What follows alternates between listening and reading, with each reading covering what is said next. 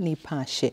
Nasi tukiendelea kukupasha ni kwamba kazi za ufundi kwa kiwango kikubwa zimeachiwa wanaume. Hata hivyo, Christine Kendi amedhihirisha umahiri wake katika kazi za ufundi kiasi cha kuajiriwa kwenye hoteli moja eneo la Diani. Bidii na juhudi zake zimemfanya akapewa nafasi ya meneja wa kiufundi katika hoteli ya Diani Lodge, ambako alianza kazi kama fundi wa mabomba na mifereji.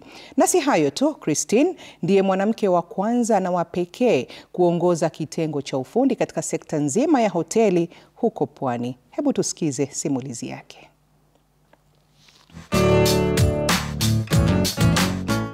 Mimi nimezaliwa Meru, nikalelewa Meru, and then nikaenda shule NYS Gilgil.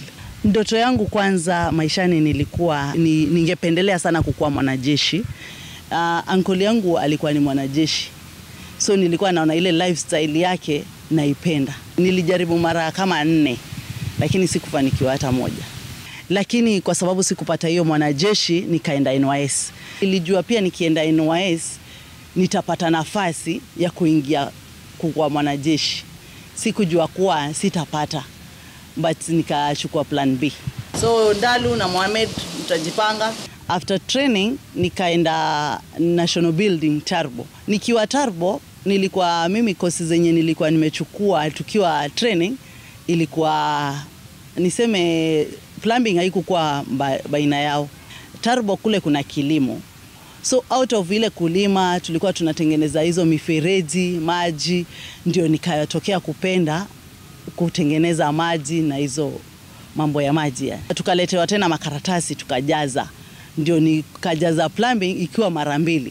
Alafu na plant mechanic nikajaza ikiwa ya 3, nikapata plumbing. Ndio nikakuja nikasoma NYS Mtongwe, nikasomea plumbing. Na hii safari yako ya hadi kufikia kuwa meneja wa ufundi katika hii hoteli imekuwa namna gani?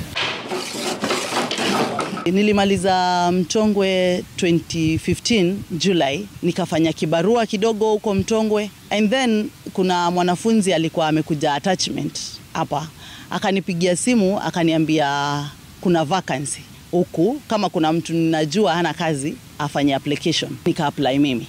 Hiyo siku nilifanya application, jioni nikapigiwa simu kesho yake nikuje interview. Nikakuja nikafanya interview, kesho yake nikaanza kazi. Nikafanya kazi 2016 hiyo January mpaka 31st nikiwa casual basis. After 31st nikapewa contract.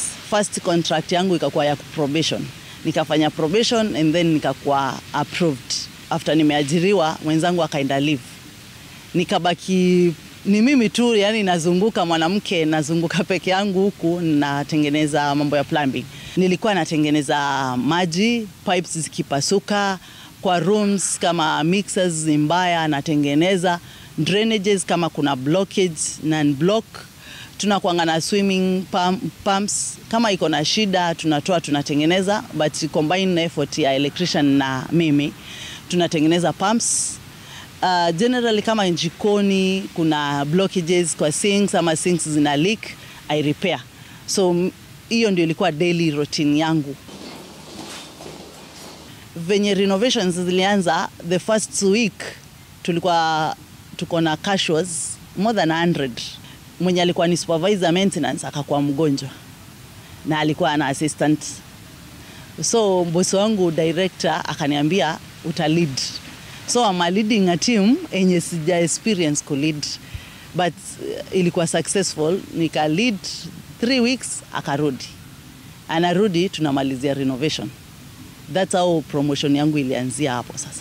Nina promotiwa hiyo month, the following month nikaenda maternity leave.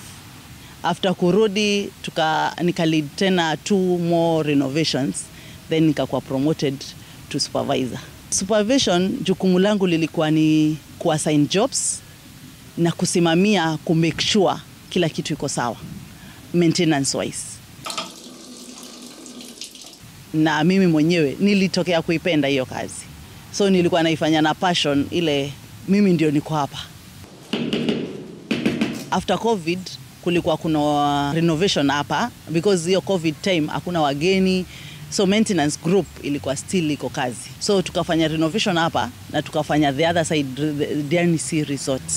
And then the other side kulikuwa na supervisor aliretire. And then the director saw it's good Christine amekuwa akili sote mbili, it's good akwe manager. So I became a manager. That is 2020. Watu wenye wananiangalia, wale watu wenye wanasema mimi ni mkubwa hao ni group ya watu 44. Wote wanaume. Na kusimamia timu ya watu zaidi ya 40 haswa wanaume. Si kazi rahisi. Wewe unaifanyaje kama mwanamke? Ile kukuaccept wewe kama mkubwa wao na wewe ni mwanamke, wanaona wengine ni ngumu. Wengine wanaona kuwa huyu mwanamke tena ni mdogo kiumri, tutaweza aje. But out of ile commitment, because sote tumekuja kwa ajili ya kazi, lazima ufanye kazi yako na unaipenda. Out of ile leadership, because mimi najaribu kuleta ile group pamoja, napata wamekubali na tunaendelea na kazi vizuri. Lakini changamoto ziko kila siku. And then the way mimi napenda kufanya kazi yangu, nataka ikuwe success. So niambia kuwa au ni respect ukose kufanya kazi yangu. One of the things management iliona ako nayo ni hiyo ability ya kutaka kulearn, ako na hiyo bidii na ako na hiyo kipawa ya kutrain pia watu. Tunachukua a lot of interns na yeye ndio ana lead hiyo training, ana make sure hao watoto wote wamejifundisha hizo places. Ni neema ya Mungu inanifikishanga hapo. Lazima ukue fighter. Kitu ya pili, lazima ukue umesimama dhabiti na zile kauli zako zenye unaweka. So lazima ukue committed kwa kazi yako, lazima ukue na wewe mwenyewe focus ya maisha, uweke targets zako mwenyewe ndio uweze kufaulu. Unakuwa strong, unaibuka kuwa mshindi.